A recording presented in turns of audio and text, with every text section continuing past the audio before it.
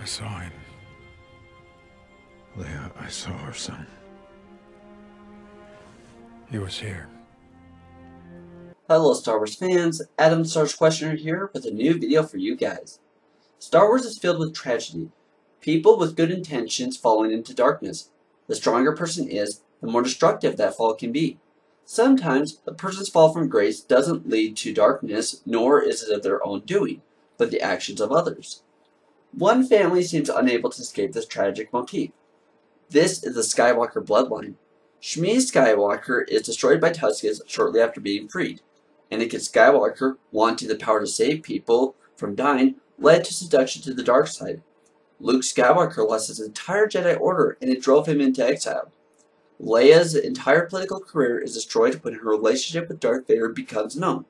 So, of course, it seemed only natural and a matter of time before Ben Solo also became a victim of the forces of tragedy that stalks his family. Yet, what was the driving force behind his fall to the dark side? Leia was aware of a dark presence trying to influence Ben from even before his birth, and even though she later identified it as Snoke, at the time she assumed it was something entirely different. Today we shall examine 3 pieces of evidence on how Han and Leia's own actions may have set their son up to be seduced by the dark side. Not intentionally, of course, but the result is just the same. First, we shall explore The Force Awakens, our very first look into the post-Jedi canon. When Han and Leia meet up and talk about their son, they give a couple of hints to their son's fall to the dark side. There's too much Vader in him. That's why I wanted him to train with Luke. I just never should have sent him away. That's when I lost him. From the very beginning, Ben had too much of Vader in him. Note, not Anakin Skywalker, but Darth Vader. This implies that he was a very angry child and his parents seemed unable to control him. The amount of effort they put into trying to help their son isn't known, but in the end, Leia sent him to Luke. She even says, "I sent him away." And while this is most likely no more than the universal need of parents to blame themselves for their kids' problems, what if she sent him to Luke against his will? This actually points to the idea that Ben didn't want to be a Jedi. Yes, perhaps he was an angry boy, but perhaps he never wanted to be a Jedi, but instead wanted to be like his mom and dad. So if this was the case, he resented being sent to his uncle, no matter how famous he was. This would have come off that his parents didn't want him and had rejected him. Second thing we shall explore is the book Bloodlines. In Bloodlines, Ben is already at Luke's academy, seeming to have settled into his role there. At least that's the indication that Leia gives, since the book is from her point of view. However, we learn that Han and Leia never told Ben of his bloodline, aka never told him that his grandfather was Darth Vader. We aren't sure what he was told about his grandfather, yet we do know that Leia was holding off telling him until she felt he was old enough to understand. Unfortunately, that was taken away from her when it was revealed in the Senate that she was the daughter of Darth Vader.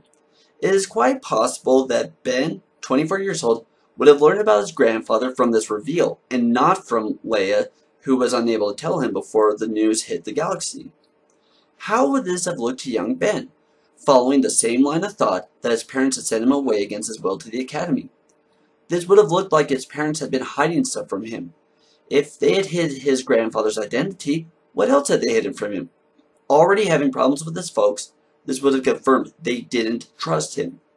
We also learned that Han and Leia very rarely lived in the same place. This indicates that Han was an absentee father, who only seemed to get around to his family when he was in extreme need, either physically or sexually. Last, let us examine the Aftermath trilogy. We learned that even before Ben's birth, Han was already antsy to get out and roam the galaxy. It was taking everything he had to stay in the same vicinity of his wife. Not that he didn't love her, but his free spirit didn't allow him to stay in a single place for too long. This would have been noticeable to his son growing up, that when he was around, he wanted to be gone, and make Ben wonder why him and his mom weren't enough to keep his dad around. And Han Solo, you feel like he's the father you never had. He would have disappointed you. Also, Leia put her job first. She went into labor while the treaty was being signed between the Empire and the Republic. For 3 hours, she stood there silently, not to go into the hospital to take care of herself and her coming baby until the job was done. This would have been something that happened a lot, where Leia's job took priority over her family.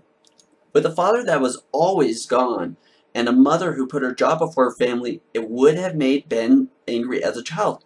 Then to be sent away to an academy where he didn't want to go would have seemed like abandonment, as if even his mom didn't want him around.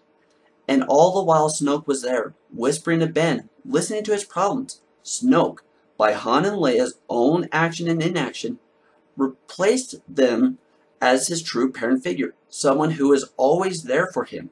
Imagine how amazing it must have felt for Ben when he first met Snoke to realize he wasn't just a voice in his head, but a real person. To learn Snoke was real, and the feeling of acceptance he would have felt would have been a powerful incentive for Ben to abandon the Jedi way for the dark. There you guys have it. What do you think of this video and this theory? Let me know in the comment section down below. Like this video if you did like it. Subscribe if you haven't already to this channel. And as always, have a wonderful day and may the Force be with you.